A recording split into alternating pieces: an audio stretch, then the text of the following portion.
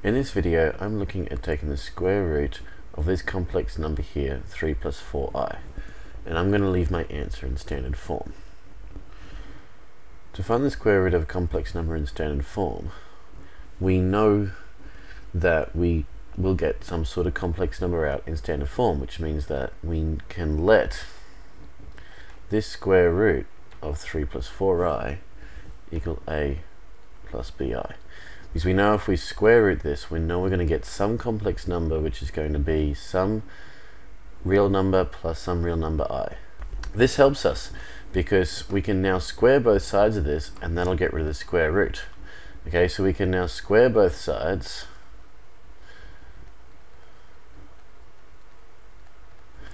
So I can have my square root of 3 plus 4i equals a plus bi. I can square both sides, and this gets rid of that square root because the square root squared will just leave us with 3 plus 4i, which is going to be, well, now we square this.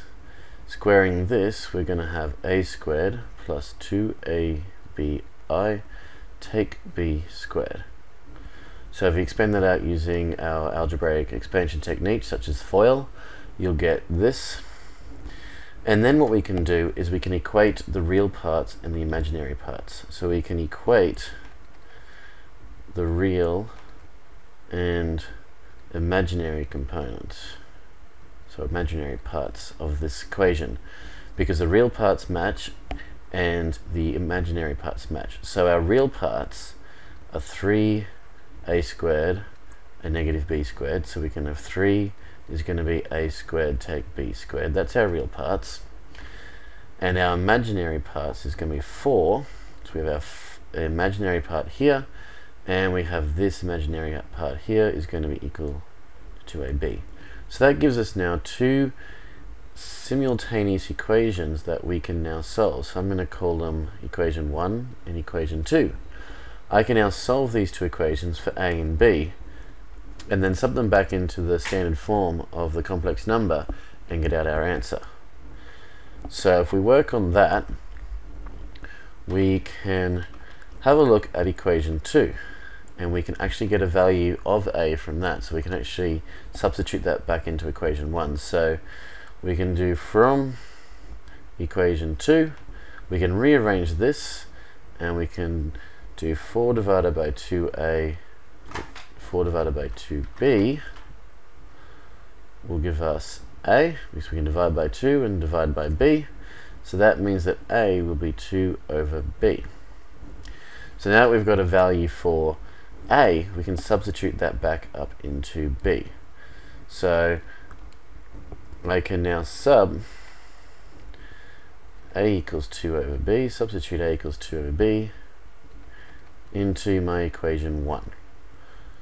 So my equation 1 was 3 equals a squared, so I've got my a being 2 over b squared take b squared. And now I need to solve this quadratic here. So my first step would be to expand this bracket out here. So 2 squared is 4 over b squared, which is going to be b squared, take b squared. We can then get rid of this denominator because we don't like it by timesing both sides by b squared.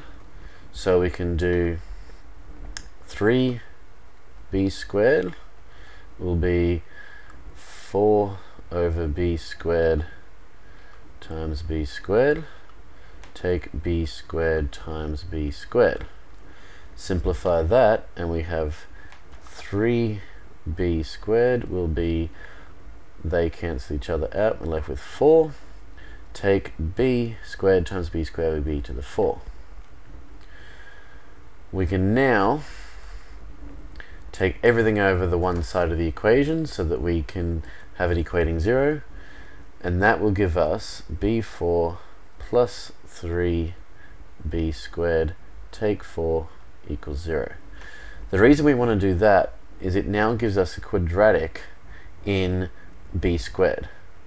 because we have b squared squared here and b squared here, so we could think about this as x squared plus 3x take 4 equals 0. And we can think about solving that quadratic where x is b squared. Okay, so where our x is b squared, because we've got b squared squared gives us 4 plus 3b squared take 4. So what we want to do is, by solving this, thinking of it as a quadratic in terms of b squared, we can find our solutions to b. To do that, we can factorize this. To factorize it, we want to think of two numbers that add to 3 and multiply to -4, and that would be -1 and 4. So we can have b squared take 1 times b squared plus 4 equaling 0. And if we expand that back out, we should get that equation back again if we want to double check our answer. So now we can state that b squared take 1 equals 0, or b squared plus 4 equals 0. So solving these equations, we got b squared equals 1, so b would be the plus or minus the square root of 1 to undo that square. So b is plus or minus 1, or we can do b squared is equal to -4, b is equal to this plus or minus the square root of -4, so b will be plus or minus 2i. Now, we've got 4 solutions to this quadratic because of the fact that we had a quadratic in terms of b squared. So we've got 4 solutions to b. So we got plus or minus 1, and we got plus or minus 2i.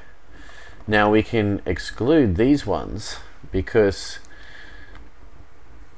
they are complex.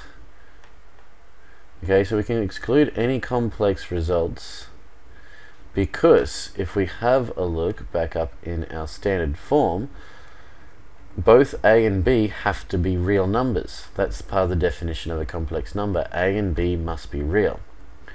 So we want to exclude those complex results, as a and b must be real. So really we just get left with b being plus or minus 1. So now that we've got an answer for b, we can substitute that back into our equation that we used earlier, which is a equals 2 over b. So this one that we created up here before, so a equals 2 over b, because now that we have b, we can get our answer. So when b equals 1, we can work out an answer for a. So a will be 2 divided by 1, so a equals 2. Or we can have when b equals -1, we would have a being 2 divided by -1, giving us a equals -2. So we have 2 solutions. This gives us that we can have, therefore, the square root of 3 plus 4i will be, remember we had the form a plus bi, so we've now got a being 2 plus b being 1, so it's just going to be I, or we have a being -2 plus b being -1, so it's just going to be minus I. And we can simplify this down and just say that this is going to be plus or minus 2 plus I, because the minus from these two can be taken out the front. So there we have it. The square root of 3 plus 4i is plus or minus 2 plus I.